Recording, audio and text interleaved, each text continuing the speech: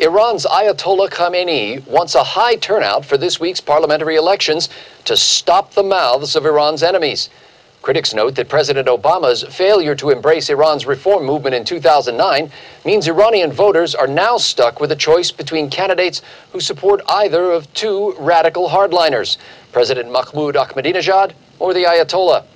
Meanwhile, Obama warned this week that a nuclear-armed Iran is unacceptable, and all options, including military, are still on the table, adding, quote, "As President of the United States, I don't bluff." We have had a foreign policy of bluster and saber rattling and tough talk, and in the meantime we make a series of strategic decisions that actually strengthen Iran. Israel's Defense Minister Ehud Barak has arrived at the Pentagon ahead of talks with his U.S. counterpart Leon Panetta. The two leaders are expected to discuss Iran's nuclear ambitions. Israel's Defense Minister Ehud Barak made his way to the Pentagon on a rainy Wednesday morning for a meeting with U.S. Defense Secretary Leon Panetta. The visit comes amid rising tensions between Israel and Iran. The two leaders are expected to discuss Iran's nuclear ambitions. Iran rejects accusations that its nuclear program is a covert bid to develop nuclear weapons capability, saying it is seeking to produce only electricity.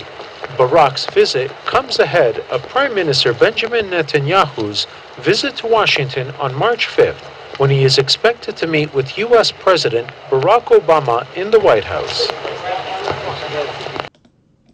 Well, I'm really excited about a lot of his ideas, especially when it comes to bringing the soldiers home.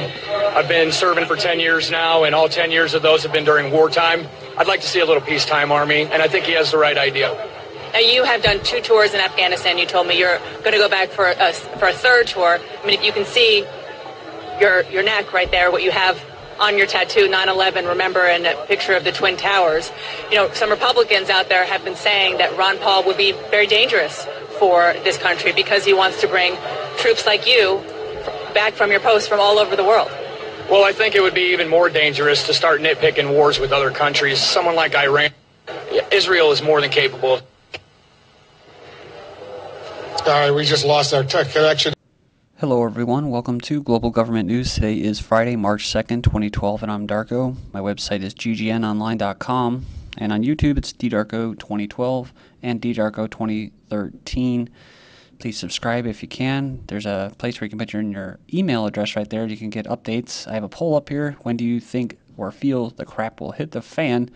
And the majority of people are saying within the next 12 months, i.e. year, followed by 3 months. So it seems like it's either going to be what? Never. That's the third one is never. It will be a smooth transition, which is quite possible, believe it or not, that nothing goes our way and it just goes towards the elite's way and they get exactly what they want. But it seems like it's going to be either kind of pretty soon or it's never going to happen. So all right, so I'm going to move on here. All links will be posted in YouTube's video description. Please check them out. All right, so the first article I have up is Brazil takes the lead in trying to prevent another senseless war. I'll cover the Middle East, Iran, and Syria, and we'll move on to other news, including the economy and that in the next 2 sets. So Brazil's foreign minister made a courageous and very important statement last week about the rising threat of a military attack on Iran. He asked the UN Secretary General Ban Ki-moon to weigh in on the legality of a threatened military strike against Iran. He was quoted as saying, one sometimes hears the expression, all options on the table, but some actions are contrary to international law, end quote, says Patriota. All right, moving on here. Iran, low support among Israelis for solo attack, new poll shows. So not even the Israeli people want it. But it doesn't really matter, like I said before so many times. A new poll of Israeli public opinion found surprisingly low levels of support for a military strike against Iran, and especially if Israel had to go it alone, which they won't. And I included in that, in the beginning there, the video. It's a little bit older, that soldier talking about Ron Paul and that. And when did he get cut off? When he was saying that Israel should be able to do it by themselves, right? Probably the largest stockpile of nuclear weapons, but no, they won't do it alone. General McCaffrey privately briefs NBC execs on war with Iran. That's right. Says many were also, talking about propaganda, plagued by the undisclosed conflicts of interest whereby they had financial stakes in many of the policies they were pushing on air, talking about General Barry McCaffrey. According to Barstow's second standalone article, his own military-industrial complex, that's what McCaffrey had, and was deeply invested in many of the very war policies he pushed and advocated while posing as a objective NBC analyst. The controversy over the Pentagon propaganda program was simply suppressed. I don't know if you guys remember that article. NBC continued to feature those same ex-generals as analysts, including McCaffrey, as though the whole thing never happened. So on January 12, 2012, McCaffrey presented a seminar to roughly 20 NBC execs and producers, and it was basically a PowerPoint presentation.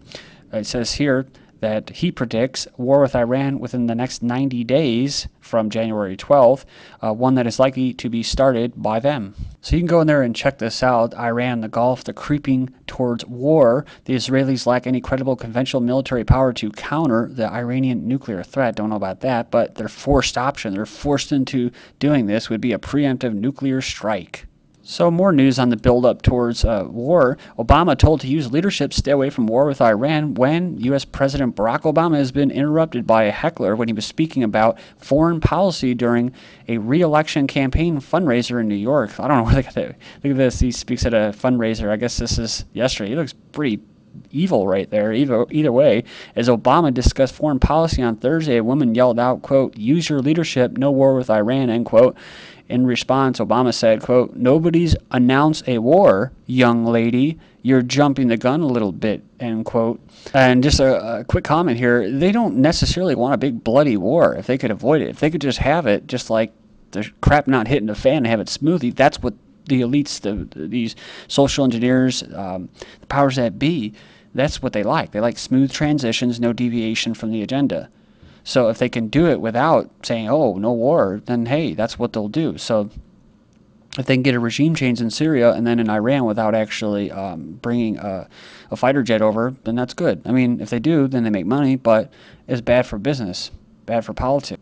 You know, too many bloody bodies to explain and loose ends. WikiLeaks, Russia gave Israel Iranian system codes. Document by intelligence companies suggests Israel, Russia contracted a deal several years ago under which Israel provided Russia with codes for UAVs it sold to Georgia in exchange for Iranian aerial defense system codes. According to the leaked document, Israel gave Russia the data link codes for unmanned aerial vehicles, i.e. drones, that the Jewish state sold to Georgia, and in return, Russia gave Israel the codes for the Tor M1 missile defense system that Russia sold to Iran. I'm not sure if that's to create some space between Iran and Russia, or if Russia's throwing them under the bus. Russian bank blocks Iran embassy accounts in Moscow.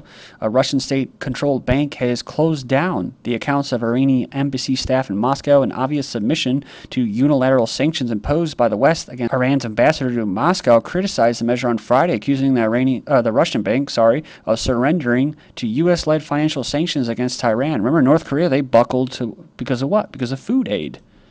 And in Pakistan, they have what? They have aid. That's why they still allow them to drone bomb them, because they're getting aid.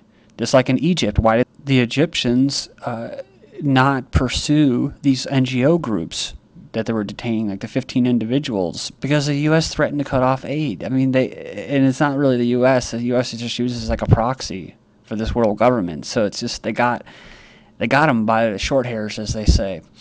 And that's how they like to do it. So let's starve the Iranians. Israeli officials say starve Iranians to stop nukes. The West should adopt North Korean model of Tehran. Hunger in Iran could prompt regime to consider whether nuclear adventure is worthwhile, Jerusalem official says. Iran citizens should be starved in order to curb Tehran's nuclear program, officials in Jerusalem said on Wednesday, ahead of Netanyahu's upcoming trip to Washington. Quote, North Korea is halting its nuclear program in order to receive aid and food, and this is what should be done with Iran as well, one unnamed official has said. Moving on here, we have U.S. prepares to refuel Israeli planes striking Iran, says report following Israeli calls on U.S. to toughen its stance on Iran's nuclear energy program. Pentagon officials have announced preparations for the aerial refueling of Tel Aviv planes that may strike Iran. They may include Islamic Revolution Guard Corps. See, I mentioned that before, remember? And its elite Quds Force, regular Iranian military bases, and the Ministry of Intelligence and Security. Depka file quoted the officials as saying. Remember I mentioned that the Seymour Hersh article way back from 2007, 2008 during the research I was doing. That's what they're going to do, along with assassinations and that. They're going to airstrike, strategic strikes to bases. Congress, Iran arming Mexico drug cartels and smuggling drugs into the U.S. So now they created this. Look at this. Remember I guess you call it a BS story about the Iranian assassins and that? It says here, House panel passes bill claiming Iran is arming Mexico drug cartels, inciting border violence and smuggling drugs into the U.S. using sophisticated Hezbollah narco tunneling. That's right, it's Bill H.R. 3783. Of all the ridiculous, contrived, distorted pieces of propaganda the U.S. government has fabricated against Iran, this has to be the most disturbing of them all. Finishing up with Iran, Pakistan rejects U.S. sanctions threat, will expand energy ties with Iran, isolating Iran, proving extremely difficult for the powers that be in the global government. Position, remember this article I covered, February 2nd, 2012, position unchanged, no backtracking on Iran gas pipeline, Pakistan said, because they're getting threatened by the West. Remember India, you better take our oil and not go with Iran, but India said, and they're reportedly going to trade with Iran for their oil while they buy Western jets, fighter jets. So, I don't know. United Nations censures Syrian government. In a meeting in Geneva, Switzerland, the UN Human Rights Council on Thursday passed a resolution condemning Syria for widespread violations that may amount to crimes against humanity. Well, Kim, we still have a very strong opposition to foreign intervention from inside Syria, from outside Syria. We don't have the United Nations Security Council approval, legitimacy, credibility that comes with the international community making a decision. We have a very dangerous set of actors in the region, Al-Qaeda, Hamas, and those who are on our terrorist list, to be sure, claiming to support the opposition. You have many Syrians more worried about what could come next. So there you go. Hillary Clinton admits U.S. and Al-Qaeda terrorists airlifted from Libya to aid Syrian opposition. Remember from November of last year, the same Al-Qaeda terrorists who fought U.S. troops in Iraq, helped NATO overthrow Colonel Gaddafi, and now are being airlifted into Syria, or they were, to aid rebels there and toppling President Bashar al-Assad. And we certainly remember this. Libya's new rulers offer weapons to Syrian rebels. One step closer to civil war. And this is, remember, Clinton kept saying, they're going to head to a civil war. Syrian rebels form military council to oppose Assad regimes. Clinton knew that it was going to be a civil war when this happened. When they do this, it was going to cause a civil war, and that's exactly what they want, is to divide and conquer. Syria's rebel leader plead for ammunition. Rebel commander said dissident fighters have, quote, ran out of bullets, end quote. Syria says it has seized large caches of weapons from rebels in Bab Amur, neighborhood of Homs, after they cleared the area of armed groups. And they also found the bodies of that journalist, which I'm thinking were probably killed by the actual rebels, because they were the ones that holding that area. Libyan government to give $100 million to Syrian rebels. That's right, 100 million clams or bones. It says here, Qatar, KSA, Kingdom of Saudi Arabia, seek bloodshed in Syria by arming rebels, so they're arming the rebels. Speaking of Saudi Arabia, ex-senators in the United States say Saudi Arabia may be linked to 9/11. You think? Turkey mulling a Kosovo-like plan for Syria, a humanitarian corridor, a no-fly zone, an aerial blockade. Without a UN Security Council directive, like Clinton said. Vladimir Putin of Russia says Syrians should decide who runs their country and not outside forces. Britain signs a deal to ship out military hardware from Afghanistan to where? Oh, Central Asia, Kazakhstan. That's right. U.S. troops are killed by Afghan colleagues and intelligence officials shot dead in Pakistan.